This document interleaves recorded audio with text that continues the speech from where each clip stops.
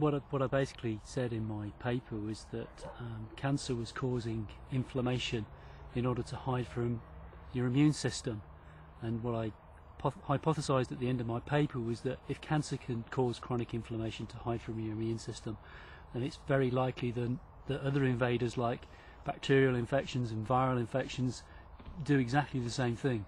And what I personally believe is that all of these so-called autoimmune diseases are actually caused by these invaders causing inflammation and, you know, all of the horrible symptoms that result of it. They cause chronic inflammation to hide from your immune system. Which a vaccine could do as well. Yes, that's right. In the dog world, cancer is a big killer. So I guess you've got quite an important message for the dog world. Yes, the number one killer in the dog world at the moment. But it's not just potentially a treatment for cancer. It's a treatment for all of these so-called autoimmune diseases. Because if cancer can cause chronic inflammation to hide from your immune system, you know, other invaders like bacterial infections and viral infections can do the same.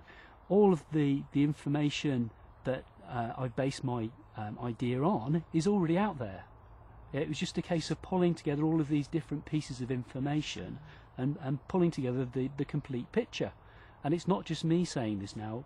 There's a lot of journal review literature out there that is explaining the same conclusion. But because there is no financial incentive, it just isn't going to happen.